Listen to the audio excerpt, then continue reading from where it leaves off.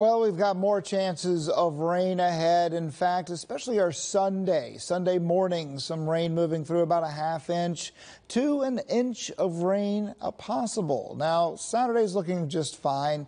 Sunday, that's where we've got our best chance of rain. For Monday, we're also looking on the drier side, just a 20% shot. Right now, partly cloudy to mostly cloudy skies. We have some low-level clouds barely showing up on the satellite, the infrared, trying to pick up on those low-level clouds. It's pretty much the same temperature as the surface of the earth, but 67 degrees currently Columbia, 66 in Camden, 66 right now in Sumter. So we're going to remain pretty mild tonight, and tomorrow we're in the low 60s at 7 o'clock, and we start rising into the upper 70s by 4 o'clock. I did shave off a degree because it just looks like we've got a lot of clouds again tomorrow. So let's track that right here. At 11 o'clock, we've got partly cloudy skies, then some patchy fog is possible in the morning, and then some isolated showers. This is a different model than I showed you earlier, but it also shows just around a 20% chance of a few sprinkles.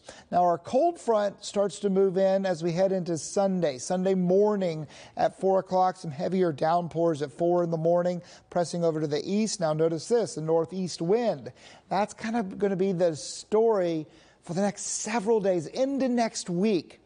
Northeast wind meaning temperatures cooler and a little more cloud coverage. But you can see we have some sunshine for your Sunday, so it's looking a little bit better for Sunday afternoon. So our low pressure moves out, and we've got some clouds left over Saturday morning.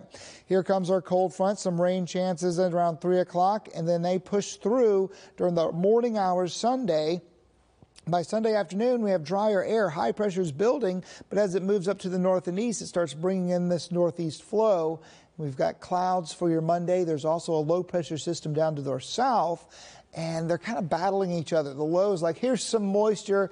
The high pressure is like, stay away moisture. They're kind of fighting it out, but it really just looks like 20% chances of showers for each day, and temperatures much, much cooler. So weekend forecast, 20% chance of a few showers Saturday, mostly cloudy skies. Goes up to a 70% chance during that 4 in the morning to 6 in the morning. And then some morning showers still for your Sunday, looking at some sunshine for the afternoon. Now, the clouds stick around Monday. Overcast skies, 79 degrees, 78 Tuesday, isolated shower chance. More clouds Wednesday, 78 degrees. And by Thursday, we're up to 80. A little more sunshine bumps us up a smidge. And then we've got a 40% chance of rain and thunder for the following weekend. So if we get rain this weekend, it'll be 13 in a row. Next weekend, of course, 14. And Memorial Day also looking at a little warmer weather with a high of 86 degrees and a 40% chance of scattered